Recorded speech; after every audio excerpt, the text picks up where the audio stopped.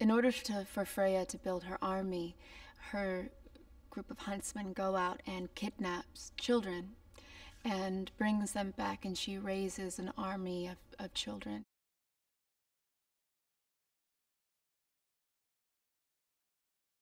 What's wonderful about playing this character, she's definitely not the damsel in distress. She absolutely goes after what she wants, and she doesn't wait for permission. In some ways, she's fearless. She's the one that leads Eric to this plan of leaving Freya's army, and actually she kind of goes after her man a little bit, which I really like, that self-action.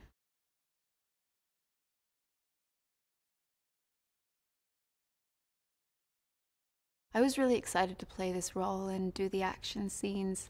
I'd been a dancer when I was younger, and I love fight choreography because it does feel like a dance. It's choreography. I worked in New York for 2 weeks, and then I went to London 3 weeks before we shot and worked with the whole action team there and learned the entire sequences of the fights. It was so much fun to do and very different from the films I usually do.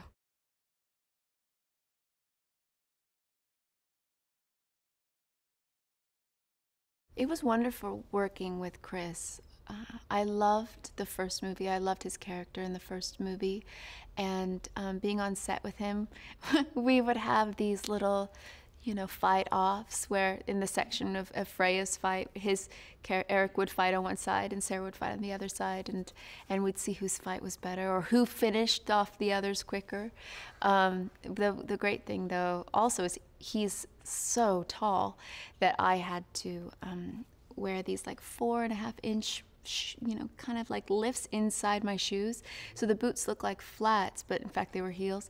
So I'm always saying to him, it's like the Ginger Rogers quote, she did everything he did but backwards and in heels.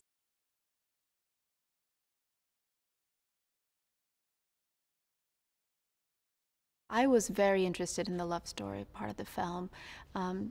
To me, that's the heart and soul. The beating heart of the film is love and the love story between the sisters, and the love story between Eric and Sarah.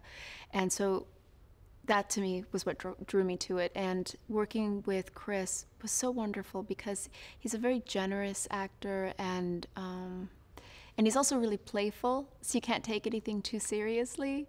There's a lot of joking around, but I fell in love with the character of Sarah because of the journey she makes and the bravery she has at the end of the film.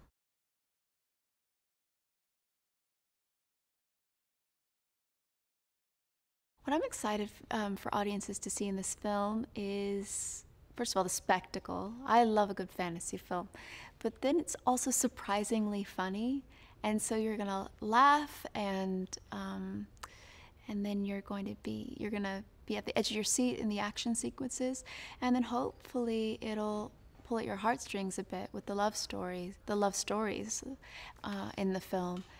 And so for me, it's an all-around. It's not just a film about one thing. It's so many feelings and it's quite a ride.